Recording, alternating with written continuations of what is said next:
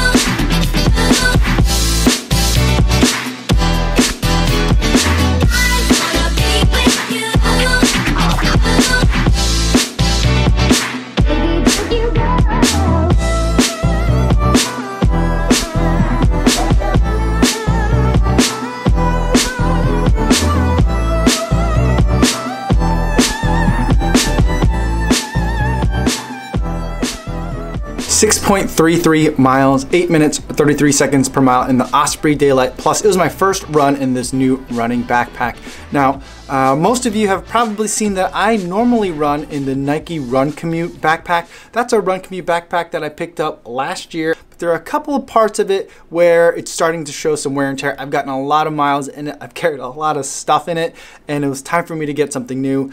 And I was about to just get the same exact backpack because I like it that much. And it's $70 on the Nike website, and I think you can get it in a lot of places on Amazon as well. And that's a pretty good deal, a great bargain for me. But I was thinking, as long as I'm looking for another running backpack, maybe I should try something a little bit bigger. With the winter time, I usually have to take my jacket and then pack that, put that in the running backpack and run with it, so that way I'm not too hot as I run, and then when I get to pick up the girls, I pull the jacket back out and I wear it so that way I'm not too cold when I'm just walking around and not running. And so that adds quite a bit of bulk to what I'm running with. And there were a couple of times last year where I had it just so incredibly full that like the tension of the stuff inside made the zippers open up. And so one time I had kind of a blowout and all my stuff kind of like flew out of the backpack. That was once. Other times, you know, you're kind of really jamming everything in there and debating, do you really need to bring such and such? And so I didn't really want to have to make those decisions so much this winter. And so I went with something a little bit bigger. Now, Osprey makes a 15-liter version, which is the Osprey Daylite, and they also make a 20-liter version called the Osprey Daylite Plus. That's what I have here. So I'll give you a quick tour around the bag. They have some very thin straps up front, which I like, a little bit of padding as well. It's got the sternum straps right here that you can attach, and it's got tons of storage on the sides. Now, some of the reviews for this pack said that this kind of drink holder pack wasn't all that helpful, but this thing's pretty deep and it actually runs a little bit too high up. So I had a hard time fitting stuff in there. It's gonna take a little bit of muscle memory to figure out how to get my phone slid in or my GoPro slid in. I wasn't able to reach back far enough or high enough to get my GoPro in while I was running. Maybe I'm just a little bit inflexible right now, but I was able to slide my phone in real nice. In the pocket, in terms of how much it fits, it's about the size of the height of a iPhone 7. So that's how tall that is. It was kind of to the point where I thought my phone might like jostle out, but it was fine in there, and there wasn't a problem. On the back of the pack, there is a nice like padded area, and it's ventilated. This is mesh, and then underneath it is like a foam pad, really thick, a little bit thicker and a little bit stiffer than what I've seen in the Nike Run Commute backpack. And on the other side of that is an area for a water bladder. I never use a water bladder. I think I have one. I've used one before. It's not that I've never used one. I rarely choose to use a water bladder. I'm not out long enough. But this thing is made for primarily, I think, hiking. But I thought that I might be able to use it for running, and indeed I can. I got this for like 60 bucks on Amazon. So that was really nice as well. So the price is pretty good. And ultimately, it's something that I definitely recommend. So On the inside, you have a spot, and then you have a little padded layer for a laptop, which is nice.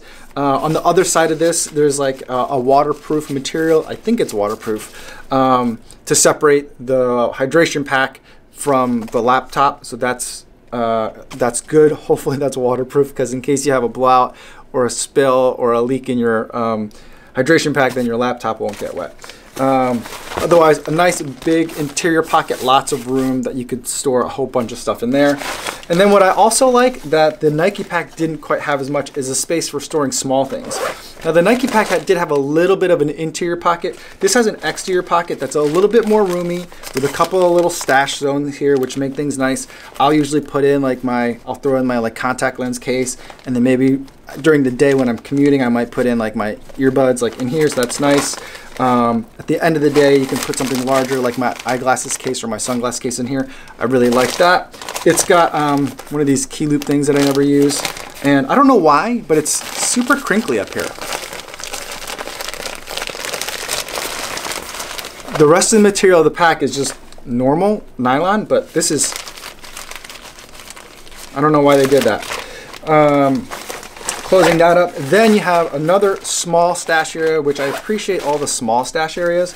And this one in the back, this is probably where I'd put like my keys and wallet, so that way when I come back from my run commute, if I'm coming home, then if I just leave my keys and my wallet in there, I can just swipe this in front of the card reader swipe thing, and that makes it nice and easy. Normally with my Nike Run Commute pack, its interior pocket, it's just a little mesh area here. There's no separation. It's not a lot in here. I can take it off, but I have to take it off and like do kind of this thing. It's not quite as convenient. So I definitely like the way that they have a couple more pockets here. It's only 5 liters bigger, but it seems just much more roomy. I felt like I put everything in there that I needed to today. I didn't have a super full pack today, but I did have a decent amount of stuff, so I got an idea of how much I could fit in here, and it's just substantially bigger without being too much heavier. Now it is heavier because there's more padding and there's a couple more layers of fabric and material that's there, so definitely it's a lot heavier than the Nike Run Commute pack. If you don't have a lot and you want to keep it light, I definitely would go the Nike Run Commuter. But if you've got a little bit more stuff, like a change of clothes and a jacket that you need to put in here, and if you're going to be running with a computer, I could fit my MacBook in here just fine. I think you'd be able to fit a MacBook 13-inch or any other newer 13-inch laptop in here. A 15-inch, I'm not sure. I'll check with some of them at the office. We have a couple of 15-inchers over there, and to see which ones will or won't fit, and I'll update in the description later today. But that's what I think will fit in here. The last thing that they have is they have some expansion straps here and a nice exterior pocket that you can stash a whole bunch of stuff in here, which I like that for kind of like last minute stuff you might want to tuck in or tuck away as you're running. And it also has a little grommet at the bottom too. There it is. To let water out. So let's say you've got a rain layer, you're putting it on, and then maybe you want to take it off because it stopped raining. You can stash that in here, sequester it from the rest of your stuff, and any water that's in it will kind of drain out. Any other things, last minute things that you just want to stuff in there real quick will fit.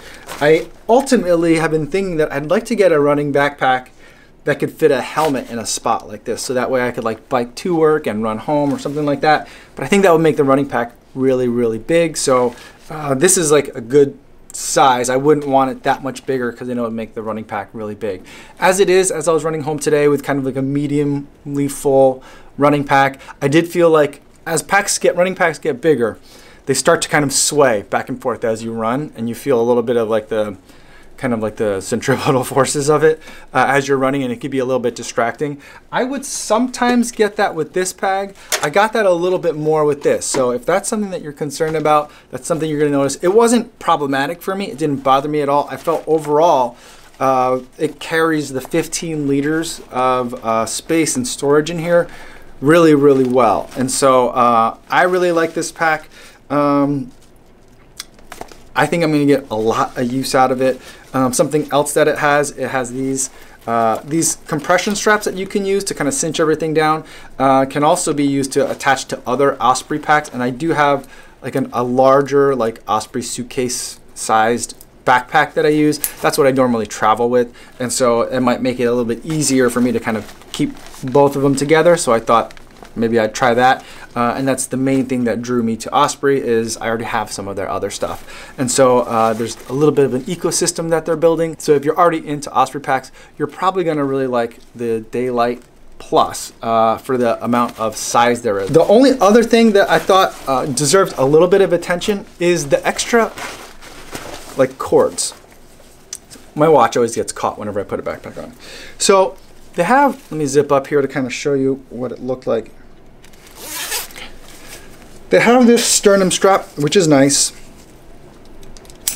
but then there's all this material, right? And then they've got, I'll move back a little bit. They've got waist straps, which are nice.